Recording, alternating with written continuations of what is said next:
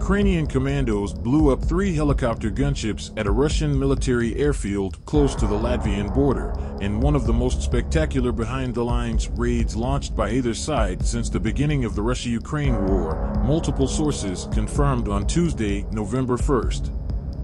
The main intelligence directorate, GUR, of the Ministry of Defense of Ukraine said in a Monday, October 31st statement that the October 30th attack took place at the Russian Army's Bayraktar air base in northwestern Pskov region.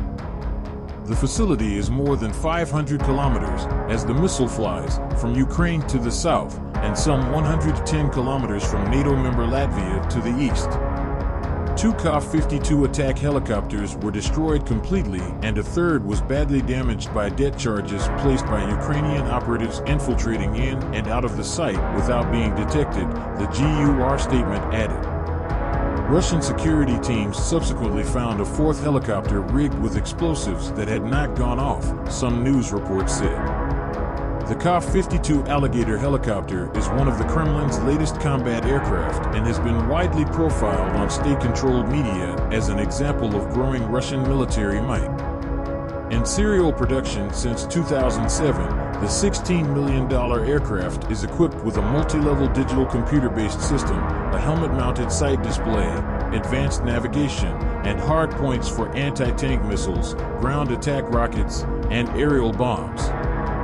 Multiple Russian telegram channels have confirmed that the attack took place. Some initially challenged Kyiv's capability to pull off such an attack, but even pro-Kremlin information platforms conceded the Ukrainian success following the October 31st appearance of video of the actual sabotage operation in progress. Originally published on the telegram channel Aristokratia, an information platform run by the management of Ukraine's Obozrivado magazine, the video shows an unarmed man in military attire preparing and planting explosives in the fuselage of a Ka-52 helicopter parked on the concrete tarmac of what appears to be a Russian Army airfield. Russian soldiers are nowhere to be seen.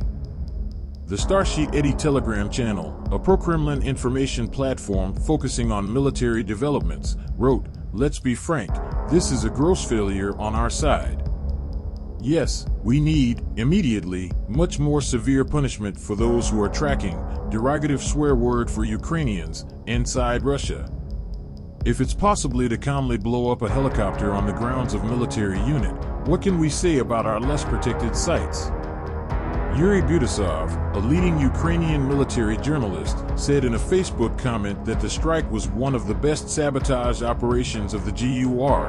The saboteurs entered the territory of a particularly important military base, went unnoticed to the helicopter parking lot, installed 4 explosive devices, that is, wasted some time, set a timer, and also left the territory of the air base unnoticed.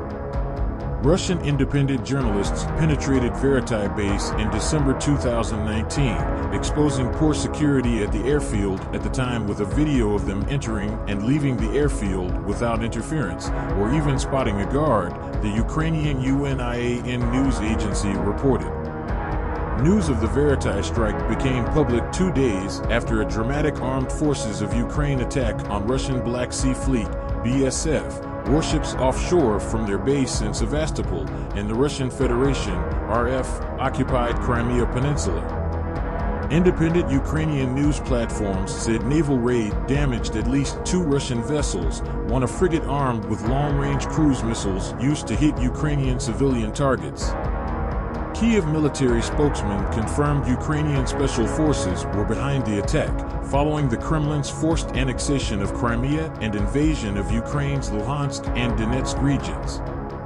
SSO leadership and even rank-and-file have since then trained frequently with NATO counterpart units.